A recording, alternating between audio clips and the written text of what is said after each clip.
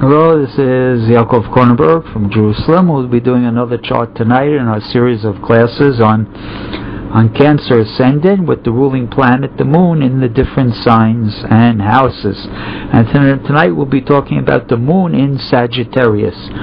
It's sort of a difficult combination because here it comes out when the Moon is in Sagittarius, it's unconnected to the Ascendant, meaning it falls in one of the bad houses. In this case, falling in the 6th house, the house of ill health, the house of servitude, the house of work. And so a person who has the ruling planet in the 6th, he's going to feel, first of all, there's going to be a feeling of insecurity. Maybe he feels like he's not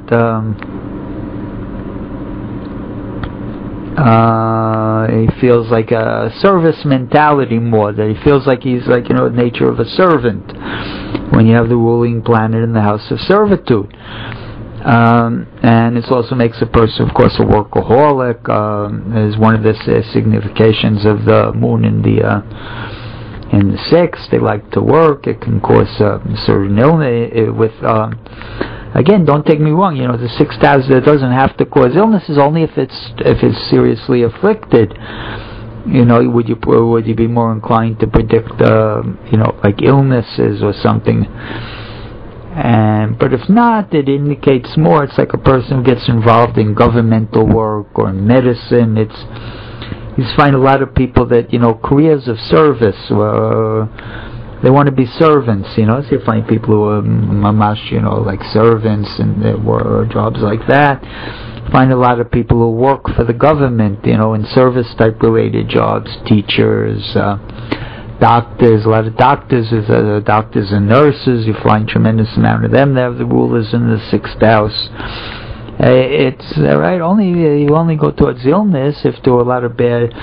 If the planet in the ruling, the planet in the 6th house was afflicted and in bad zodiacal state, and things like that. Tonight, let's see. So again, when you have the Moon in Sagittarius, he's going to. See, the Cancer wants to fulfill itself through the home, right? That's the Cancer nature. It's attached to the home and the family. But the Moon in Sagittarius is the sign of long journeys, travel, pie in the sky, high philosophy, science, law, things like that. And so they don't really go together. The planet of the family and the planet of travel, they don't go together. Right? The Cancer, when he has to travel, he feels sick. He wants to be at home. That's why this Sagittarius rules the 6th house of the Cancer. So it comes a time, it's always hard to try to merge these two influences and to make them into all. Tonight I want to take a look at, let's see, somebody famous who's got this.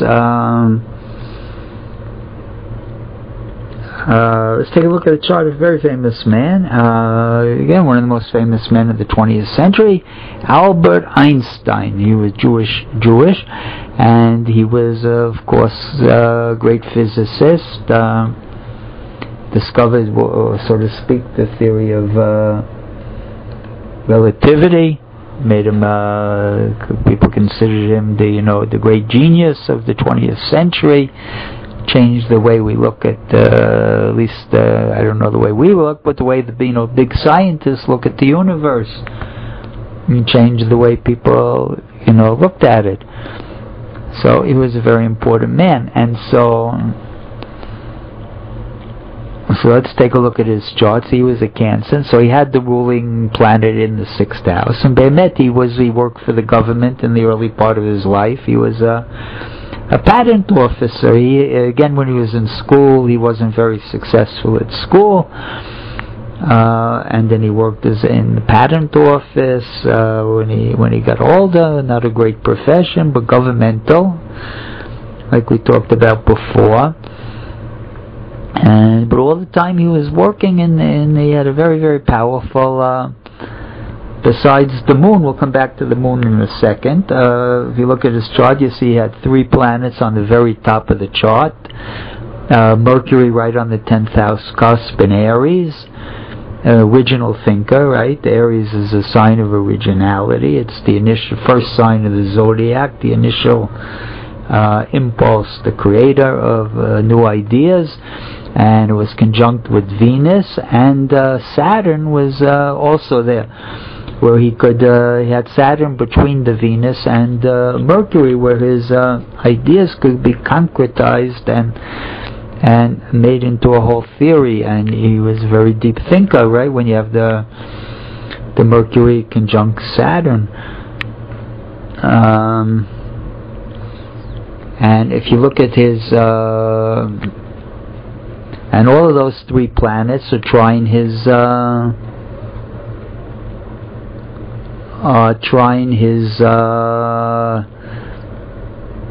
Venus, right? So they all really help his Venus. They're trying his moon, his ruling planet. So him and his career, they go together, right? You had the moon trying the Mercury, and the Saturn, and the Venus.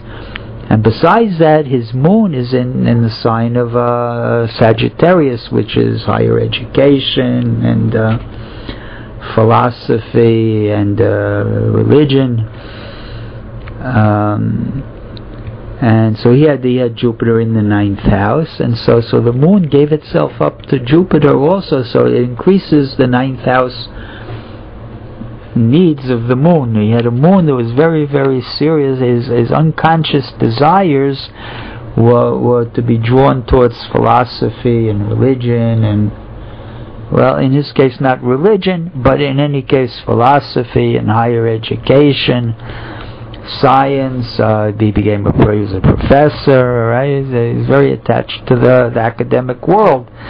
And that's because the dispositor of the moon is in the 9th house, right? And then he had all.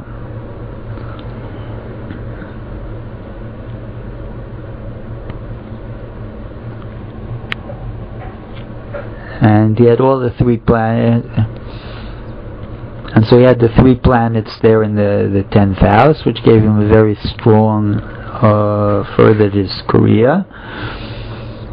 He had a lot of fire, right? He has 4 planets in fire. He had a little bit of earth, and he had some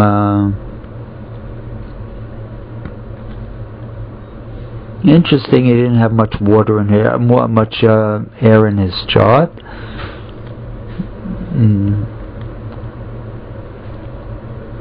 But he became a super successful man. And he also had now that I'm looking at it, he also has his sun. He had 4 planets in his 10th house. He had the moon, the sun in Pisces, and then Mercury, Saturn, and Venus also in the 10th house in Aries.